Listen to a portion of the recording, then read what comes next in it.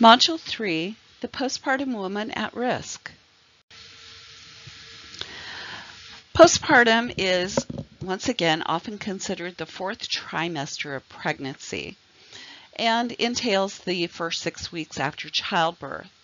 It involves physiological and psychological changes that are returning the body to its pre-pregnancy state, and they usually occur without any complications. However, the major complications of hemorrhage, infection, venous thromboembolism, and specific postpartum mental health issues are conditions that put the postpartum woman at risk. Postpartum grieving and malattachment are also potential issues.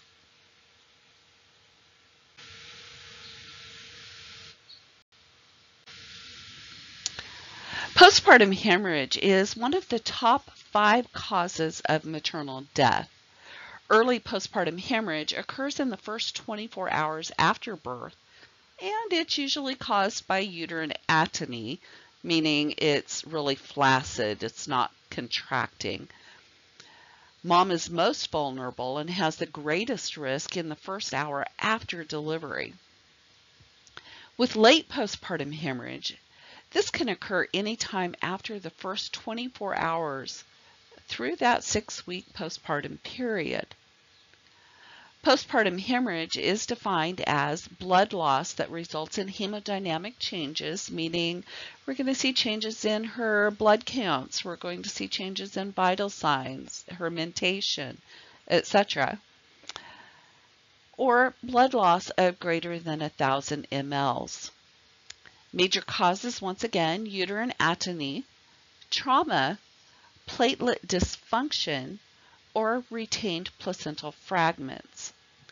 With early postpartum hemorrhage, remember this is the first 24 hours after birth, this usually will result from uterine atony, lacerations, and hematomas. These women are at risk for developing hypovolemia, hypovolemic shock, anemia, and potentially the need for a hysterectomy. Clinical manifestations will be dependent on the cause, with uterine atony being the most common. These women will experience pallor, lightheadedness, weakness, palpitations, diaphoresis, restlessness, changes in the level of consciousness, a decrease in their blood counts, and an increase in clotting times. The goal is to correct any underlying causes while controlling hemorrhage and reducing its effects.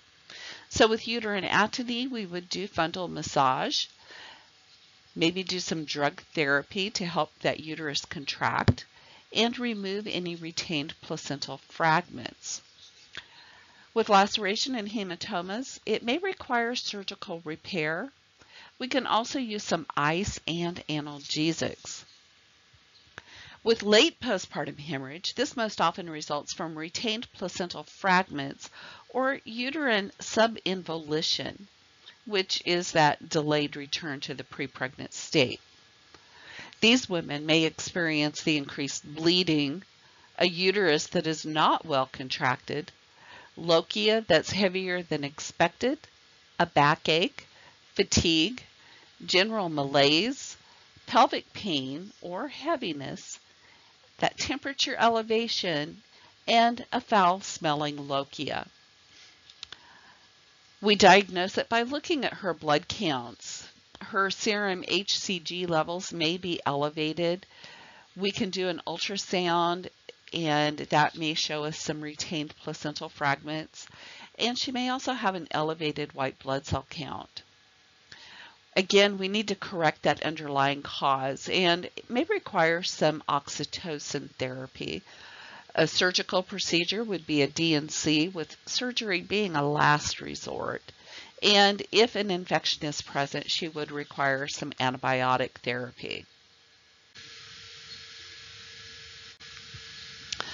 When implementing nursing interventions for a woman with a postpartum hemorrhage, what intervention would be important to prioritize?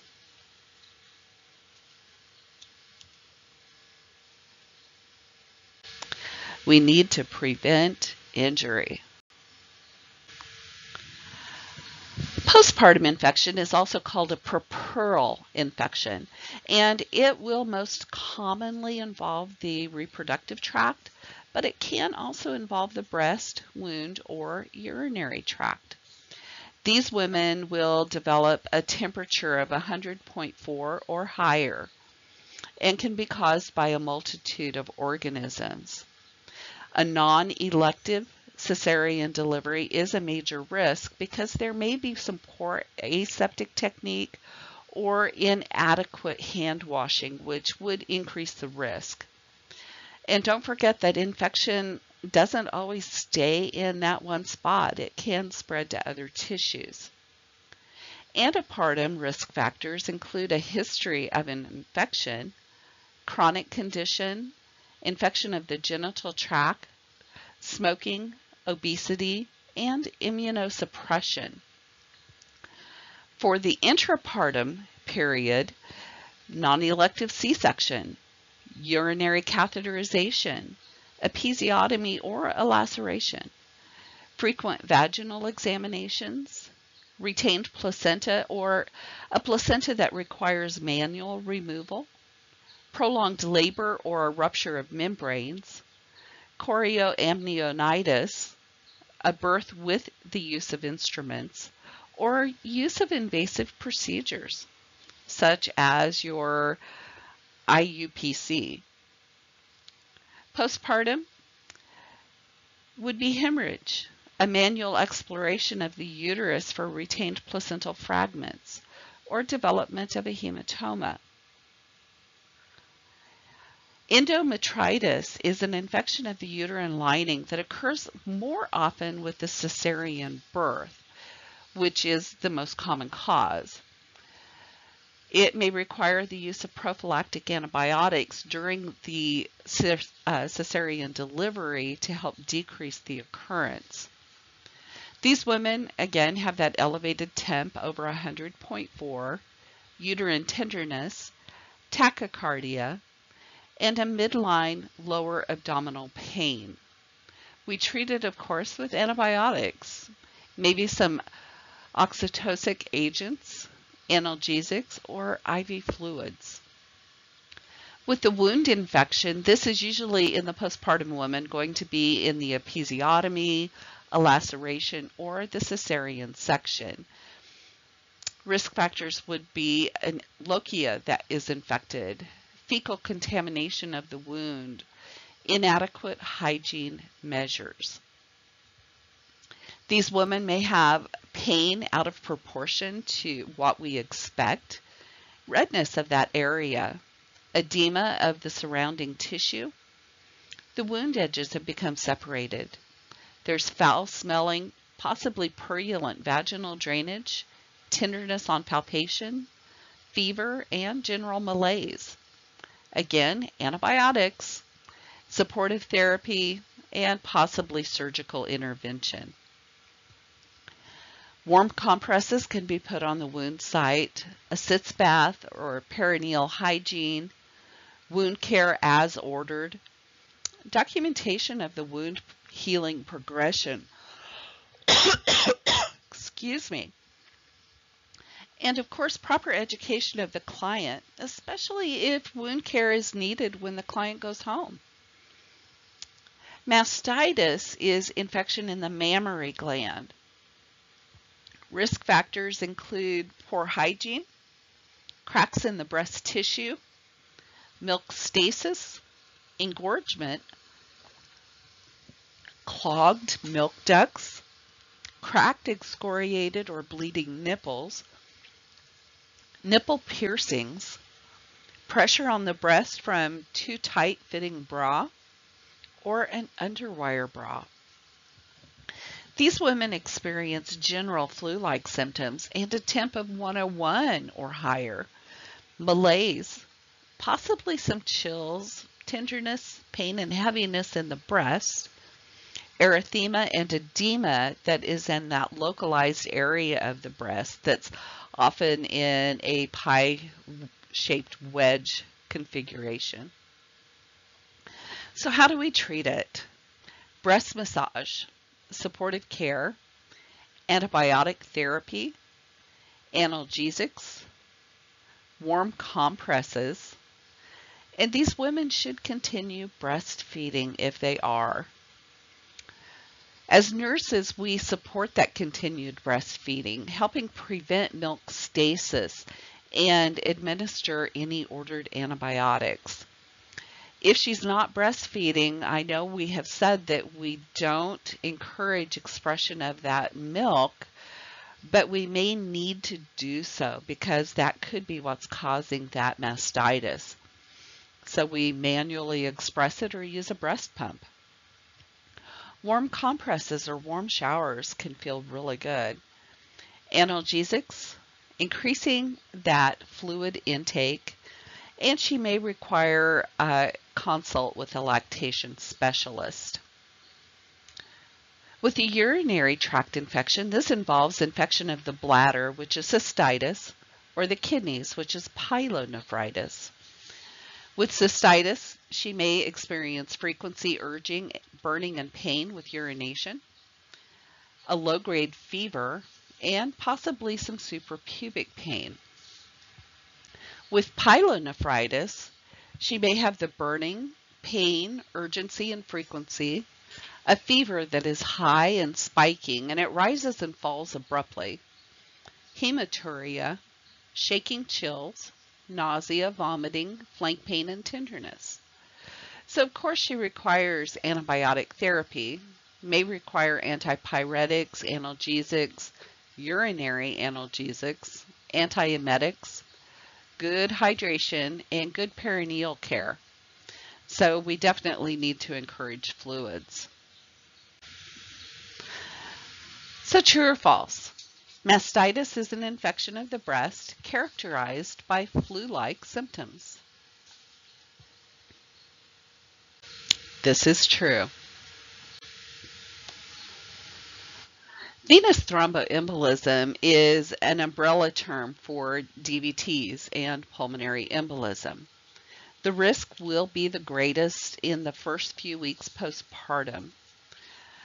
The venous thromboembolism is seen more often after a cesarean delivery, and it can lead to maternal death. Risk factors. We know that the clotting factors increase during pregnancy and they remain elevated after delivery. The pressure of that pregnant uterus on the lower extremity veins can lead to venous stasis. And vascular trauma and prolonged periods in the lithotomy position can also increase the risk. Other risk factors, maybe they have thrombophilia, hypertension, a personal or a family history of DVTs, obesity, smoking, they're older than 35, have severe varicose veins, they're on bed rest or immobility that lasts more than 3 days, or they are dehydrated. Obstetrical risk factors would be a history of 3 or more pregnancies, a prolonged labor, a stillbirth, the use of forceps during delivery, a cesarean birth, or eclampsia. So with the DVT, we've got the formation of blood clots in the deeper veins of the calf, the thigh, or the pelvis. These women will have some edema, some warmth, redness, maybe calf pain or tenderness. Maybe she avoids putting weight on the affected leg when she's up ambulating. And that leg can appear visibly pale or white and have diminished pedal pulses. We need to prevent further clot formation, and this is going to involve some anticoagulation therapy. Make sure that we ambulate mom when her pain and edema are under control. We may need to apply some compression stockings, elevate that affected extremity to promote venous return. Check out those lower extremities for changes in color, temperature, and size. Palpate pedal pulses and apply warm compresses. Monitor her vital signs and give those anticoagulation drugs. Make sure that when we're giving those drugs that we're also monitoring for bleeding, and make sure we give her proper education for when she goes home. With the pulmonary embolism, we know that this is a DVT that breaks free and travels to the lungs and then creates a blockage. We may also have cardiovascular collapse, and this can be fatal. These women have to be educated on signs and symptoms of PEs, and they need to be reported immediately. This would include a sudden onset of dyspnea or chest pain, an impending sense of apprehension or doom. They start experiencing tachypnea, tachycardia, their blood pressure drops. Maybe they have some hemoptysis or abdominal pain, cyanosis, or they have a change in level of consciousness. This can be life-threatening, and it does require immediate care. We also give supportive therapy, oxygen through a face mask, medication to treat those symptoms, and continuous ECG monitoring. These women need to be in ICU. Nurses, again, immediate action is crucial. We need to raise the head of the bed to 45 degrees and stay with her. Notify the RN and the healthcare provider immediately. Get that oxygen going. Assist with getting any lab that is ordered. Prepare for any diagnostics that may be required. And give her that emotional support. Explain what's going on, the procedures and treatments. Postpartum mental health disorders. There's 3 types. We have the postpartum blues, also known as the baby blues, postpartum depression, and postpartum psychoses. The exact cause of these is unknown, but it is believed to be related to a variety of things, such as hormonal changes, genetics, and the major life and role changes that occur with pregnancy and delivery. The woman and support system should know signs and symptoms of each of these disorders to be able to seek necessary care early in the process. With postpartum blues, this is the most common, but it's also the least serious. It's pretty transitory. They may have sadness, crying. It's really related more to the hormones, and it'll start about 2 to 3 days after delivery. It will usually resolve by the end of 2 weeks. With postpartum depression, this begins to affect the ability to function, but the woman continues to maintain her perception of reality. It is a non-psychotic depressive disorder. Risk factors include a previous episode of depression, stressful events in their lives, problems in relationship with a partner or spouse, inadequate or a lack of social support, unplanned or unwanted pregnancy, a family history of psychological problems, a history of physical or sexual abuse, intimate partner violence, a miscarriage, a stillbirth or neonatal death, or a neonate that is born with congenital malformation or some serious health issues. Consequences of untreated postpartum depression includes difficulty with that normal maternal-infant attachment process. It can cause problems in the marriage and maternal suicide. These women have strong feelings of sadness. They're irritable, anxious, frequently cry. They lack interest in the surroundings, have trouble motivating themselves to do normal activities like even taking a shower or eating, cleaning the house, etc. They have a disinterest in other people, a lack of enjoyment of life, intense feelings of inadequacy, an inability to cope, ambivalence, guilt, unworthiness. They can't sleep. They have a loss of libido, a decreased appetite, an inability to concentrate, overwhelming fatigue, obsessive thinking, and suicidal thoughts, not only towards themselves, but towards the infant. So we can diagnose this by looking at their symptoms. They have to be present for most days for over a 2-week, or for at least a 2-week period. We can also use the Edinburgh Postnatal Depression Scale, excuse me, and we need to rule out any underlying medical conditions. Most cases will be treated outpatient, but severe cases have to be hospitalized. They're treated by trained mental health professionals. It requires antidepressant therapy, maybe even some electroconvulsive therapy. Early detection and treatment are vital. Nurses need to provide education regarding these warning signs and symptoms and explain the importance of those treatment plans. We also need to acknowledge feelings of the woman with postpartum depression and assist her in obtaining support. So then we have postpartum psychoses, which these women will experience a severe distortion of reality, and this includes having hallucinations and delusions. It is a rare mental health disorder, but has severe consequences if we don't treat it. It mimics severe bipolar disorder, mania, depression, confusion, abnormal behavior, psychoses, agitation, and insomnia. These symptoms will appear abruptly sometime during the first few months postpartum. It is a medical emergency and it requires inpatient treatment in a mental health facility. So once again, these symptoms have a sudden onset and usually will occur those first 2 weeks after delivery. They have delusions, hallucinations, severe agitation, restless or irritability.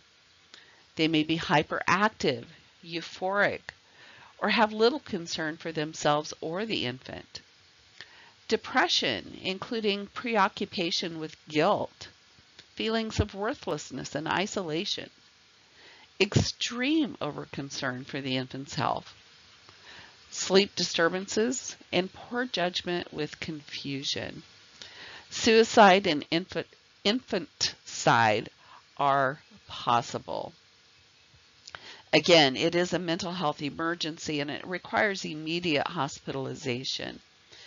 Antipsychotic agents may require that electroconvulsive therapy and definitely some psychotherapy. Remember that this requires specialized mental health training.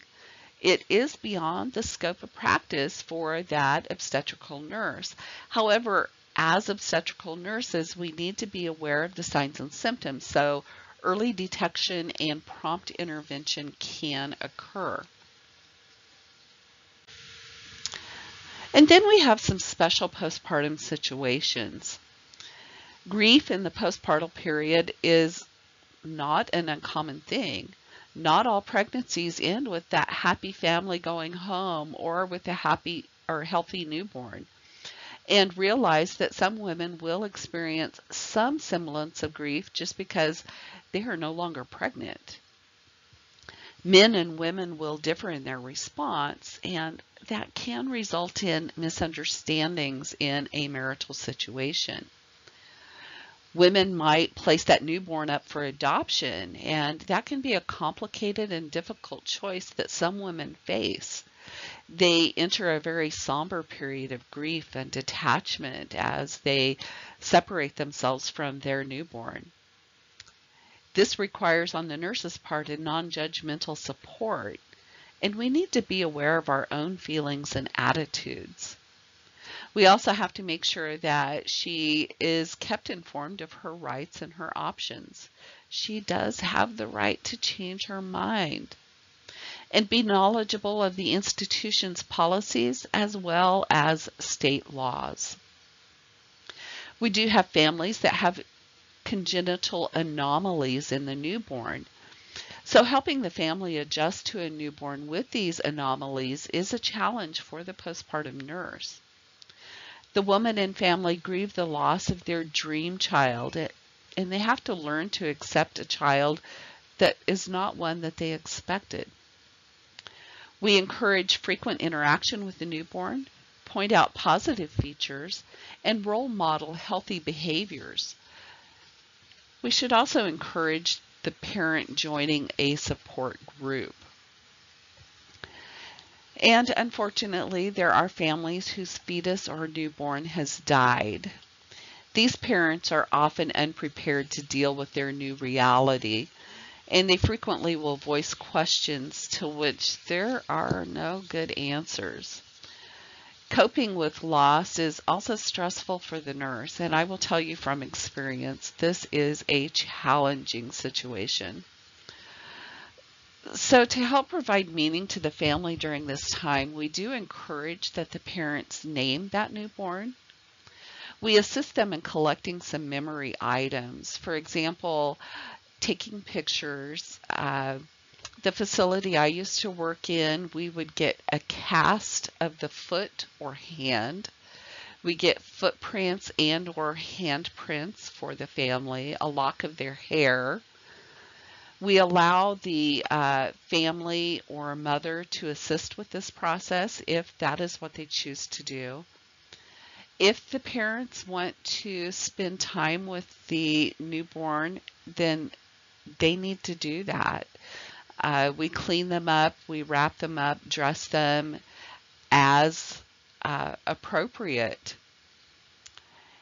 Save memory items per facility policy for later pickup by the parents. We definitely need to give them the newborn bracelet.